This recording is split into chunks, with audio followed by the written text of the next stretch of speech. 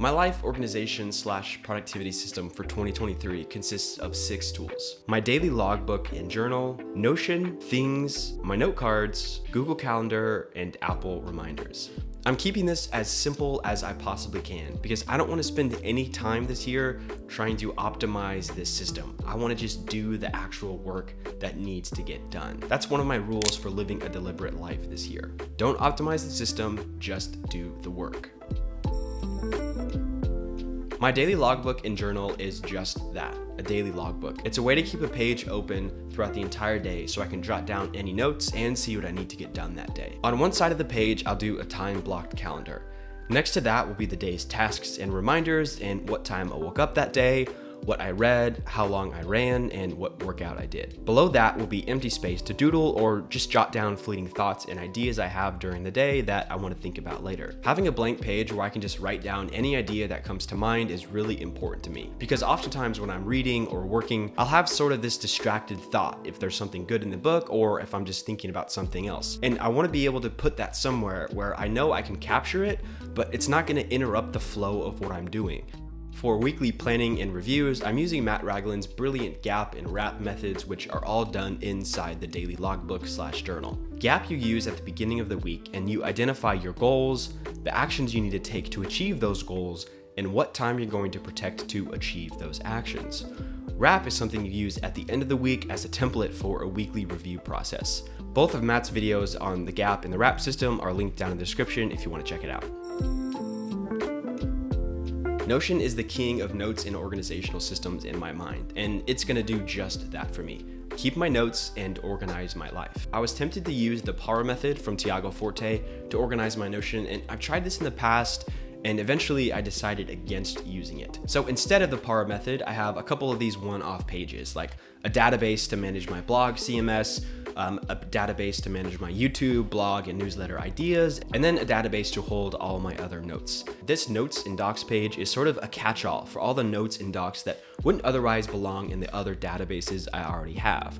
For example, if I take a one-off course in the early days of book publishing, I would just put that note in my notes and docs database. Now, I could see this becoming a bit too cluttered because there's already a lot of notes in there and it's only January 5th. But I think that's okay because the nature of these types of notes isn't necessarily discoverability or interconnectedness. It's more like I just need some place to throw something and I'm gonna throw it there. And since its search on Notion is decent, I'm pretty confident if I know something is in my Notion database, I can just look through that notes and docs database or just search my Notion and I'll be able to find it. My Notion is also integrated with Readwise, which helps me process all my highlights from articles, papers, and ebooks, which leads to my note cards.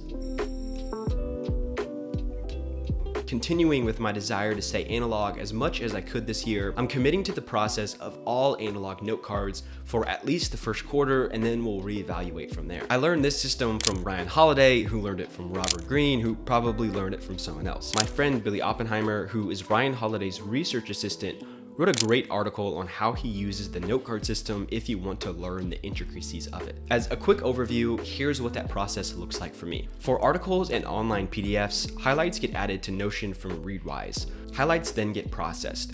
Anything that I want to keep gets transferred to a note card with the title and author of the source on the back. I then write a title for the card and put it on the front of the stack. I repeat for all the articles and highlights in my literature notes database, which just comes from Readwise.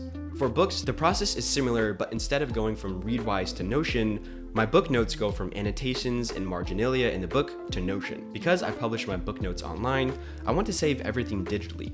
The ideas that stand out the most get added to note cards with a reference to the book.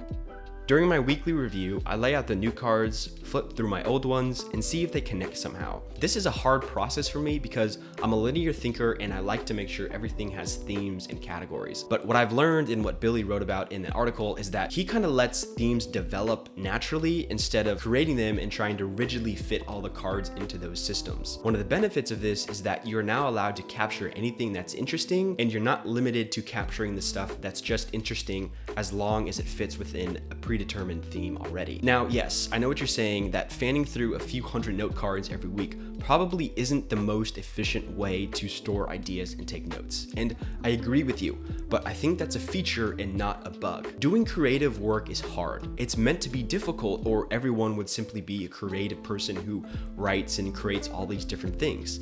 It's not that easy. So yes, all these digital note-taking apps are great, but they try and do too much of the thinking for you. And that's helpful to kind of get an outside of the box picture, but I think at the end, you just have to have some brute force and some elbow grease and go through all of your ideas and connect them as often as you can. This isn't sexy, this isn't pretty, but I think that's how great work gets created.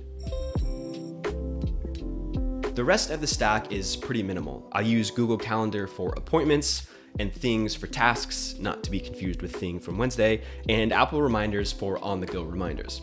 Apple Reminders gets imported into Things, which is why I use both Apple Reminders and Things. I listen to podcasts a lot in the car, and I just have ideas when I'm driving or out at the grocery store. And so what happens with Reminders is I can simply take out my phone and say, hey Siri, remind me about this idea in this podcast. And instead of that going into the weird abyss that is Apple Reminders, that gets actually imported into Things, and I can see that as a task. One new thing I'm trying is called the BS Hour. I read about this online, I think on Twitter last week. I don't remember where or who published it, I can't find it, but it's basically this idea that you have all of these administrative, boring stuff that you need to get done as an adult, like paying your bills, paying your taxes, maybe even going to the grocery store or buying pet food, all of these just sort of annoying stuff that needs to get done that's not very exciting to do. And I'm very bad at doing all of that stuff. Like processing my mail, I'm very bad at processing my mail. So this year, I'm gonna try and schedule 2 hours of BS blocks throughout the week. And during these 2 hours, I'm gonna get out my bin, which is what I'm calling my BS bin, and inside of there is mail or little tasks that I need to get done during this BS hour. So if it's mail, obviously I just put the mail in there, but if it's a task, I just write the task on the sticky note, throw it in the BS bin, and I get to as many as I can within the hour. This is sort of reversed chronologically, so I get to the latest things first. That way I don't have to pay extra for overdue bills or stuff like that. And that's it. That is my productivity / organizational system for 2023. Again, this is pretty minimal, and I'm really gonna work hard at keeping it just like it is because I don't wanna get distracted by optimizing the system. If you enjoyed this video, go ahead, hit the bell and subscribe for future videos. And if you really like this video and want more content from me, subscribe to my weekly newsletter. Every Friday, I'll send you 5 interesting ideas that stokes your curiosity and helps you learn something new. I call it the 221B newsletter as a nod to Sherlock Holmes and his residence at 221 Baker Street for all his multidisciplinary studies and experiments that went on in his room / office / study / thing. If you want to subscribe, go to dltn.io/221b or visit the link down in the description below. Thanks for watching. See you in the next video.